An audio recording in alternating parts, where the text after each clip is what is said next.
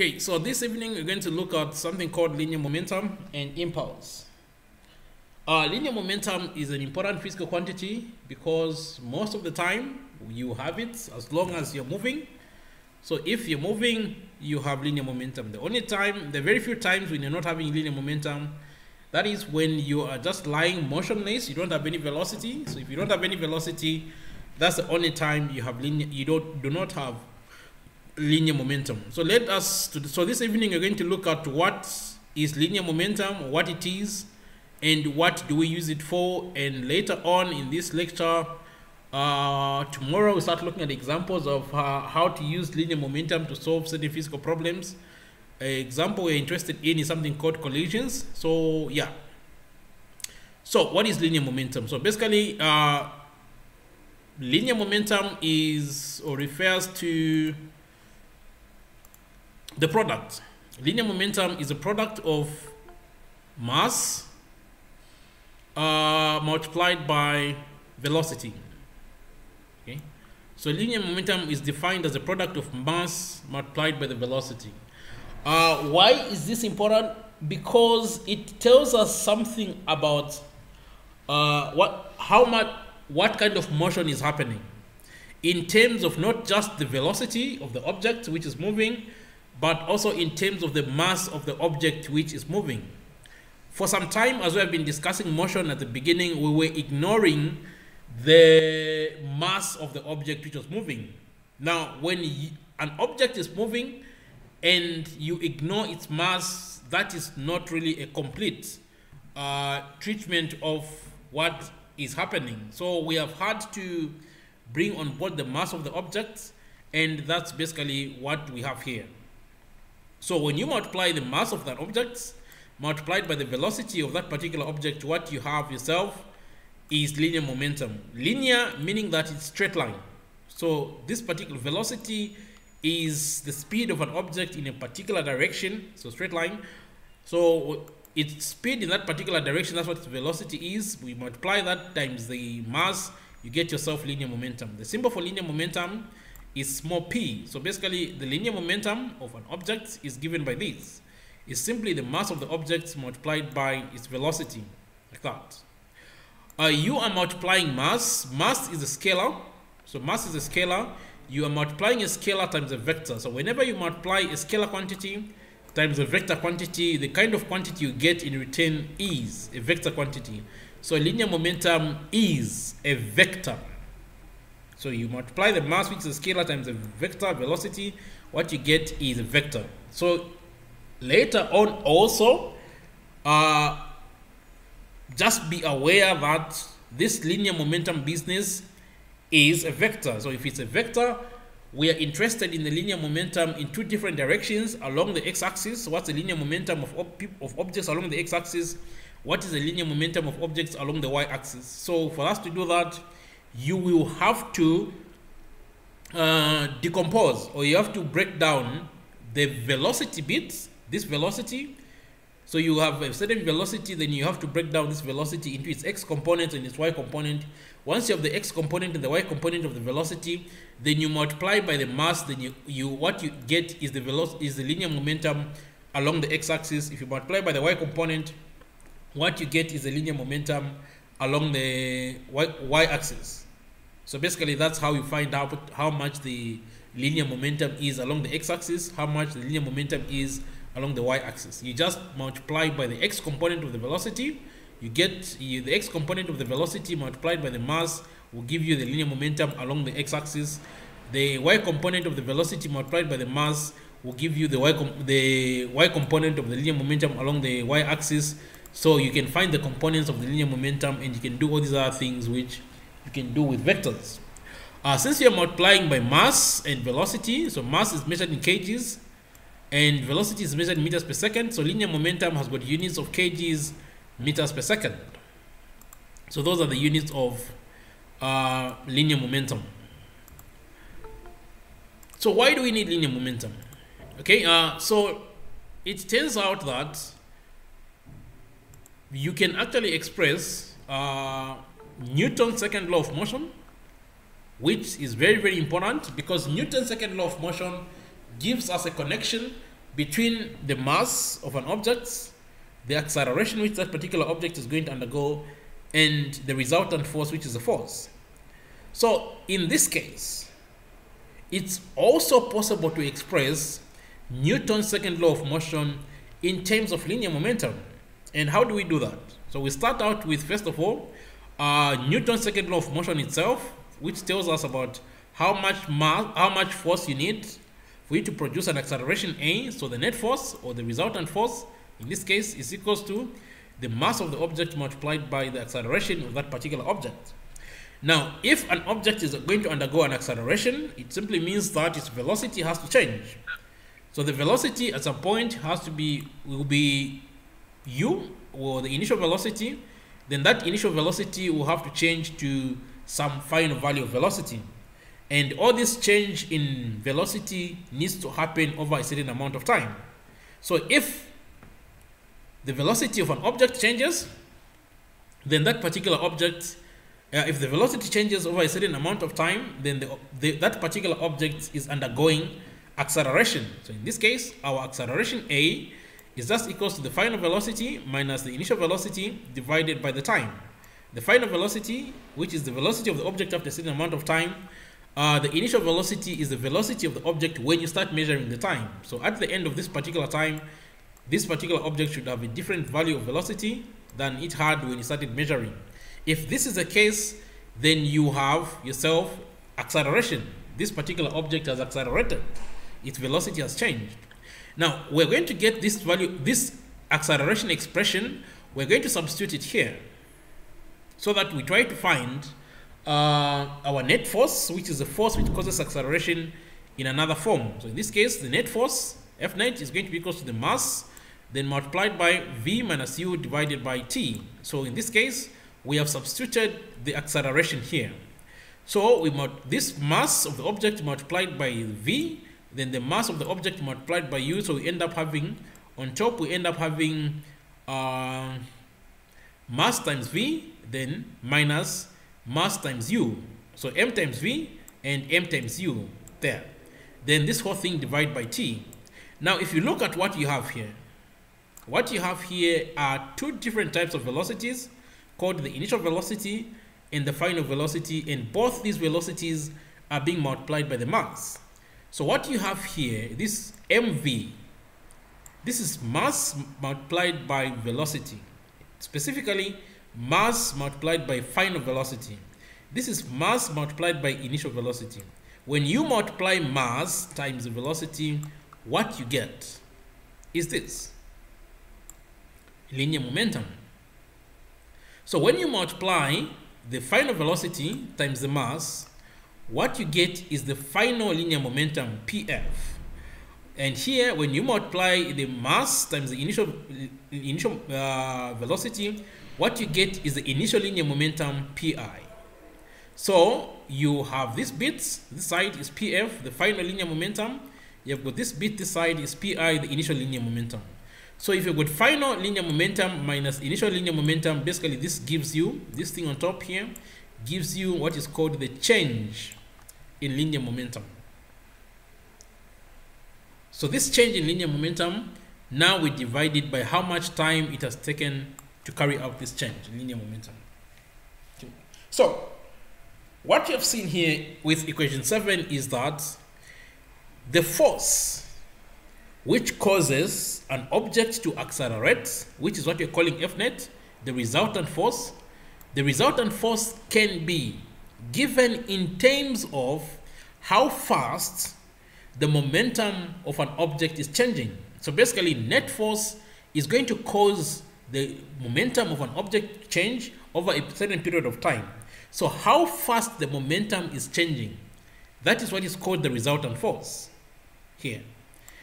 The rate of change of linear momentum, or how fast the linear momentum of a body is changing. So that's what equation 7 is telling you.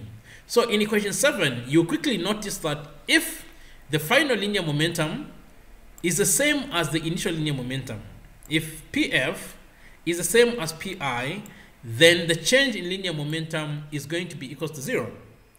If the change in linear momentum is going to be equals to 0, then it means that there is no net force present at that particular point in time.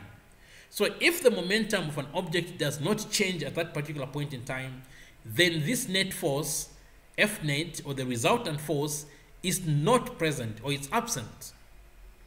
So the net force is only present if this particular object you're looking at undergoes a change in velocity, or its momentum changes. If its momentum changes, then in that case you're going to have a change in linear momentum which is equals to positive or negative. Okay. The other thing to note is that the change in linear momentum can be positive. This bit, the change in linear momentum can be positive or it can be negative. So we are not restricted here. The final velocity can be 0. If it's 0, then the change in linear momentum is going to be negative. So in that case, if the change in linear momentum is negative, which is a change in a vector quantity, then the force which is causing that change is going to be a negative force. And of course, time is a scalar, so time doesn't have anything to do with whether it's negative or positive. Are we clear?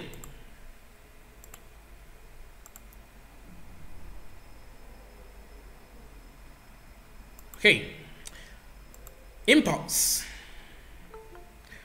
Well, what is impulse? Well, impulse is basically another fancy way of referring to the change in linear momentum.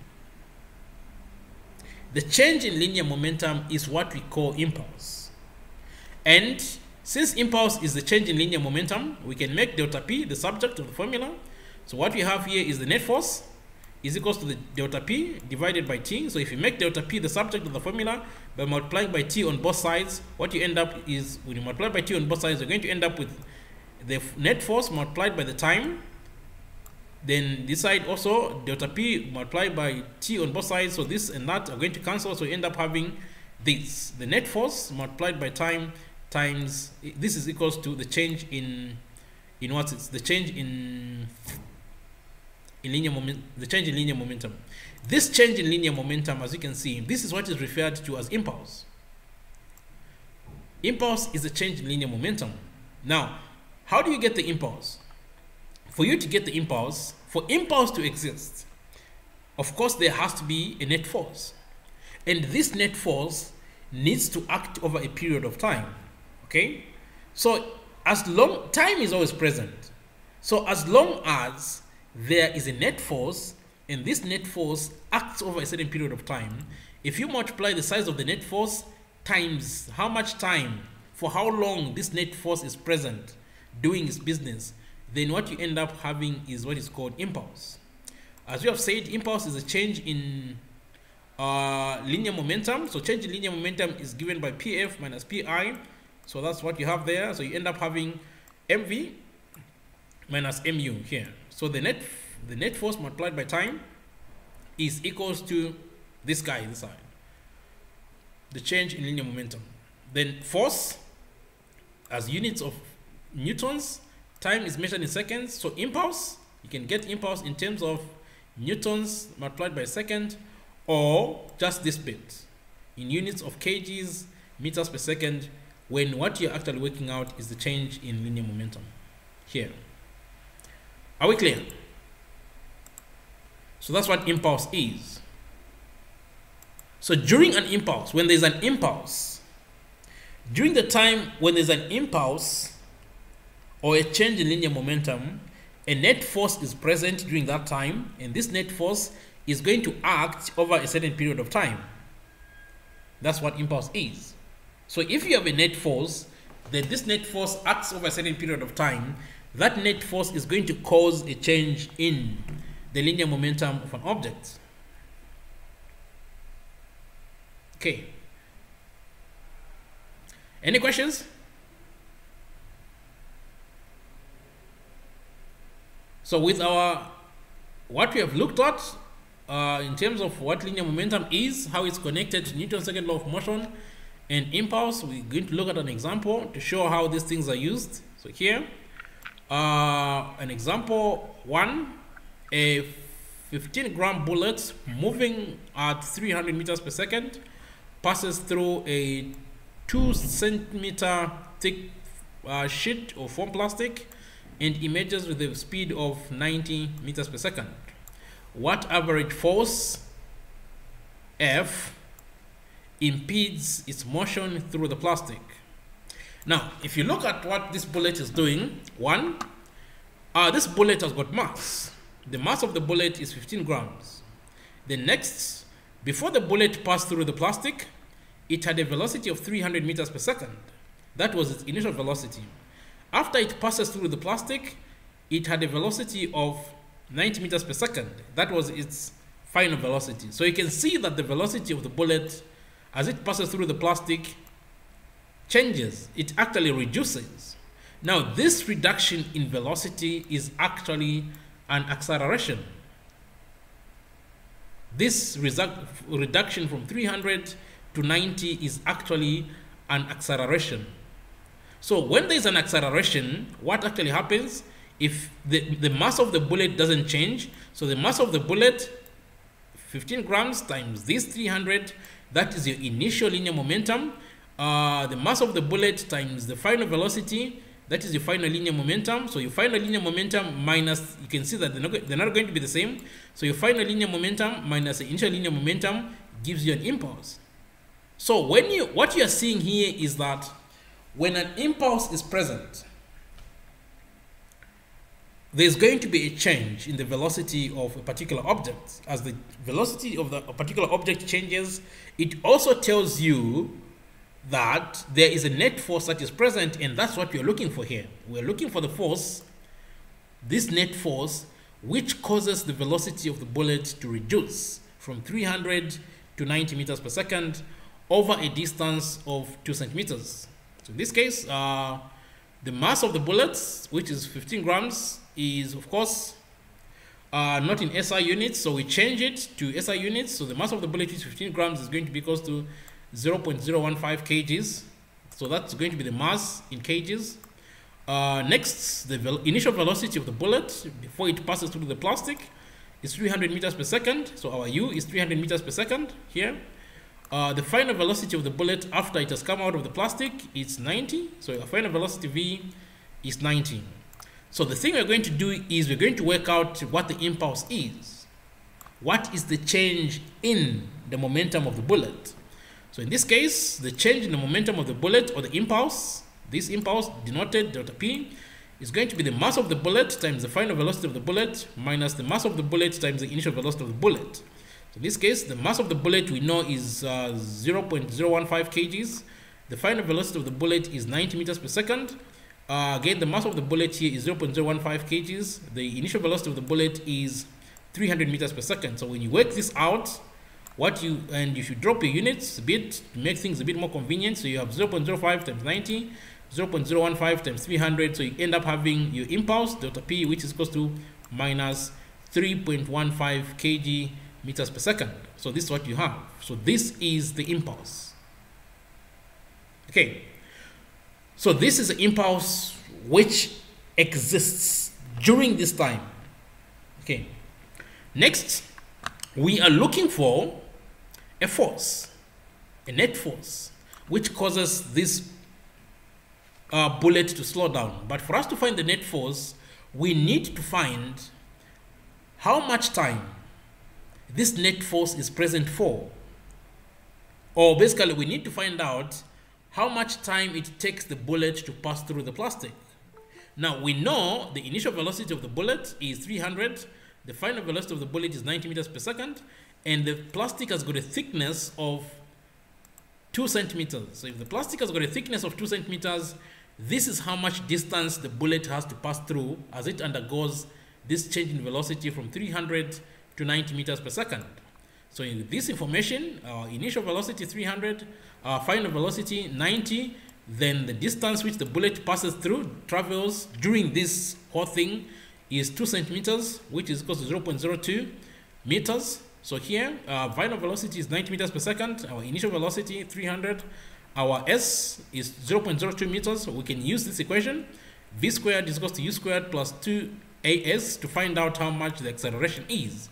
From the acceleration value we're going to find, then you can use that value to find out how much time this whole thing takes. So in this case, it's going to be V is 90 meters per second squared equals to our U is 300 meters per second squared plus 2A, and our S is 0.02 meters. So if you drop your units there, you end up with 90 squared, 300 squared plus 2A, 0.02. So that's going to be 90 squared is going to be equal to 8,100.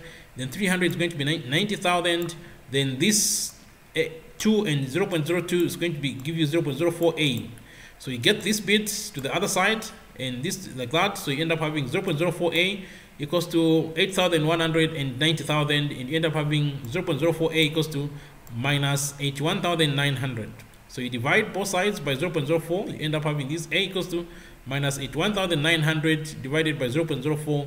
So this gives you an acceleration value A equals to minus 2,047,500 meters per second squared. So this is the acceleration of the bullet as it passes through the plastic.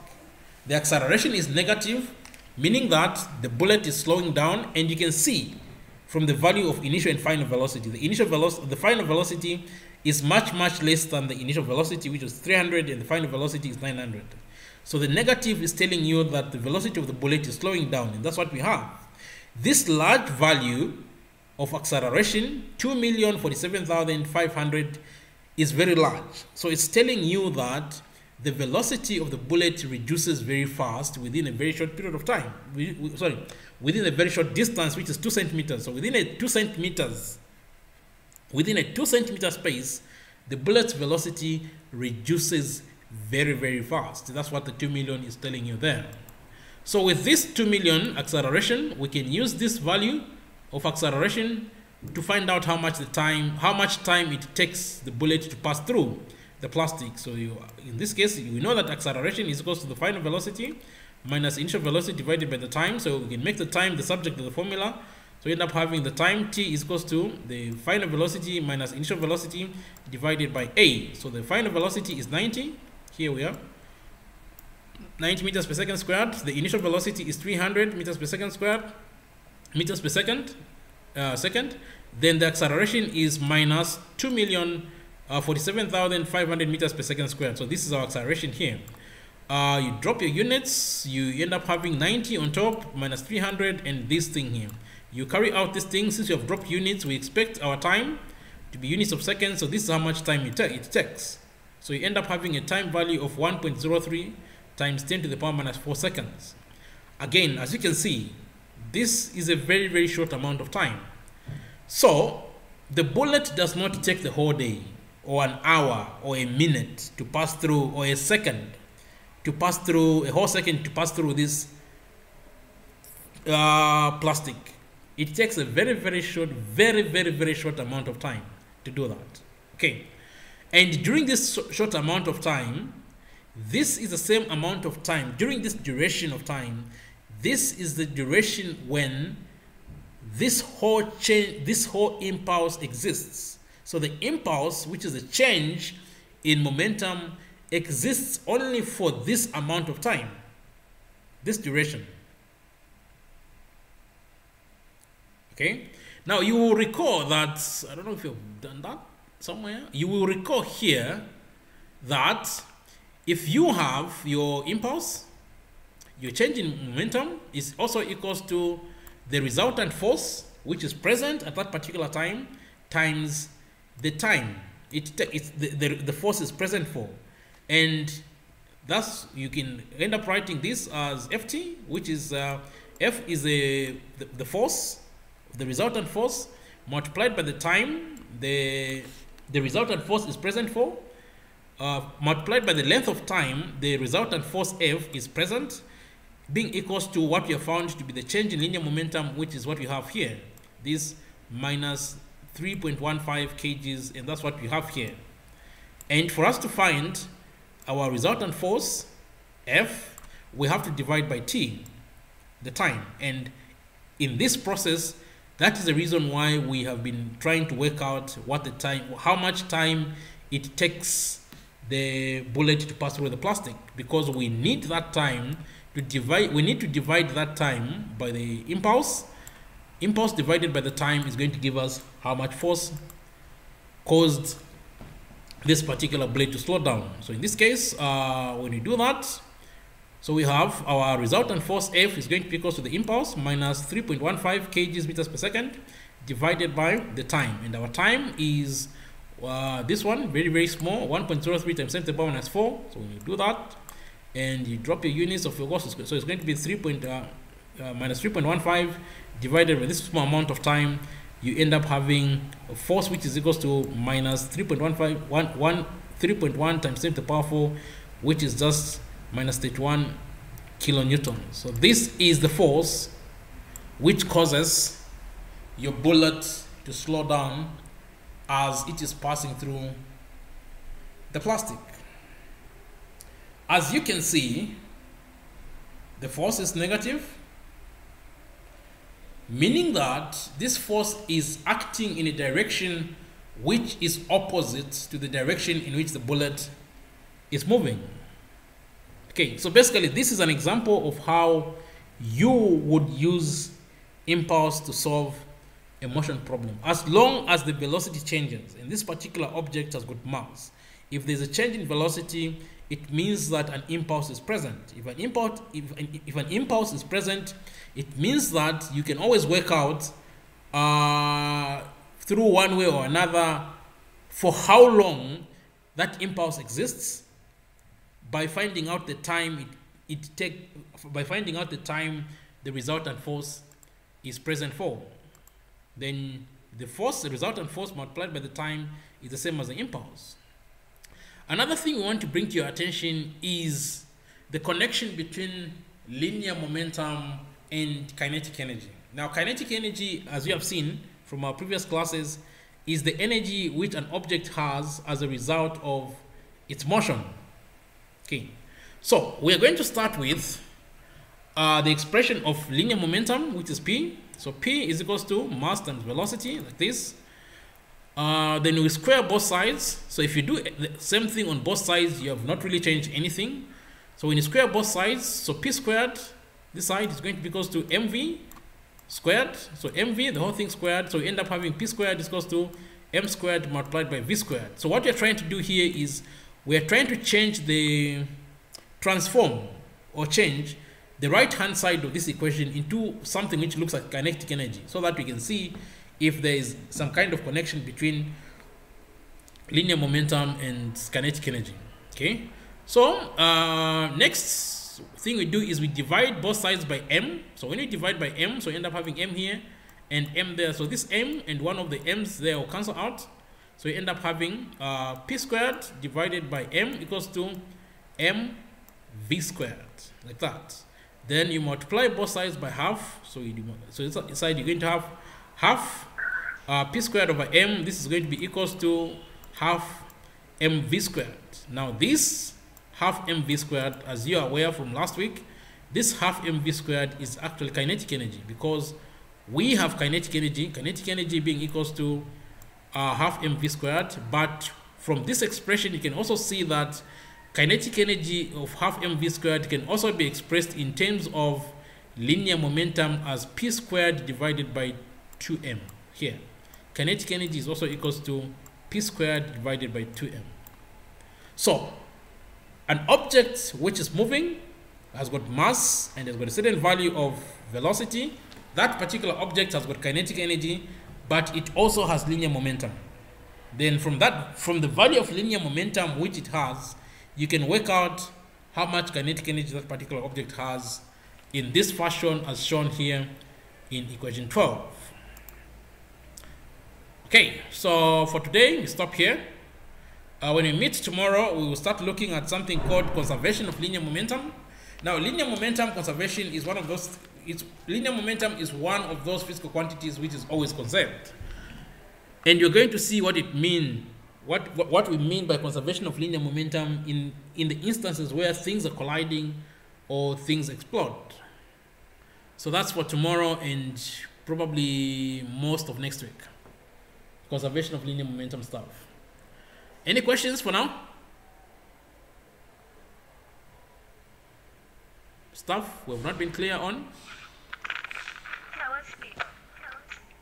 Sorry? Yes? Sorry? Yes, sir. Yes. Go ahead. I heard that the test that our test Next week we'll begin. You heard that? We'll start with NH power and NH power and Wake energy power. What's the question? you know. What's the question? Do you have a question? Or you are trying to tell me things?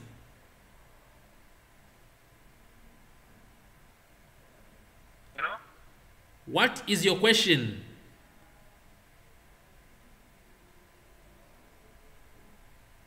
Yes, sir. I can't hear anything, my friend. Any other person with a question? Yes, sir. Go ahead if you've got a question.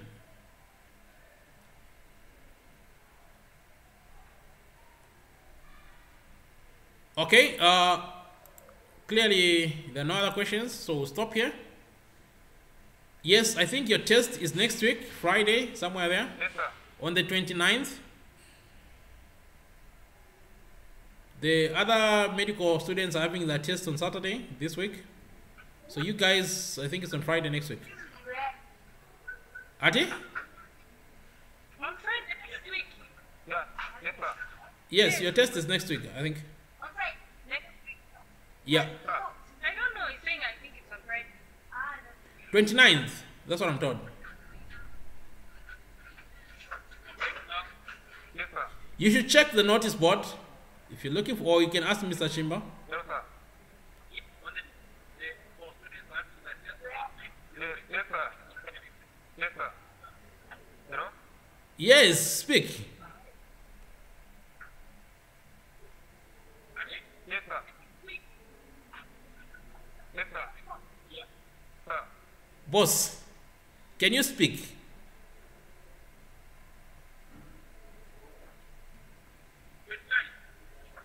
Yes, sir. All right, we are done. Clearly, there's nothing happening. So let's meet tomorrow.